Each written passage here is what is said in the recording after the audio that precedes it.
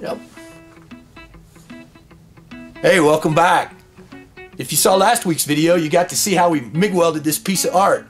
And I had a few questions about some big gaps that I had up here.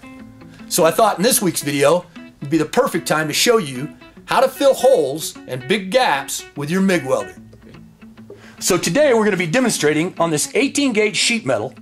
I'm going to fill this big gap on this 16 gauge tubing, and I'll show you how we fill these misdrilled holes on this tubing.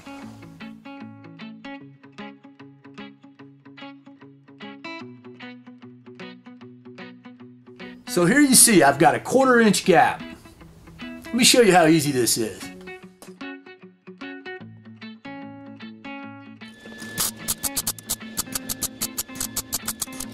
Adjust your welder for the gauge metal you're working with. Use short bursts to form a bridge between the two pieces of metal, allowing time for cooling between the welds.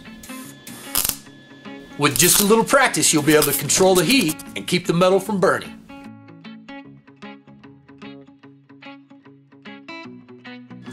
That's really all there is to it. Now you just do a little grinding, clean it up, and it's good to go. But let's say you've misdrilled a part. You need to fill one of these holes. Check this out.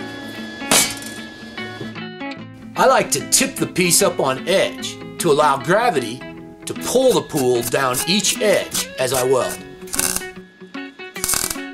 Once again, pay attention to the heat, working it from side to side.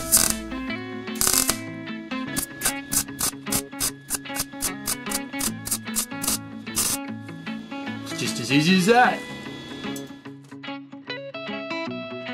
So that's 16 gauge tubing.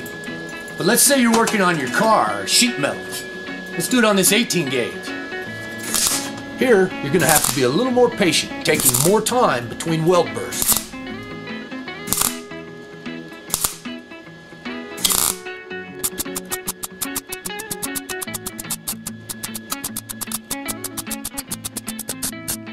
So there you go, that's all there is to it. That's how you fill holes and weld big gaps with your MIG welder. Get out there and have some fun. We'll see you next week.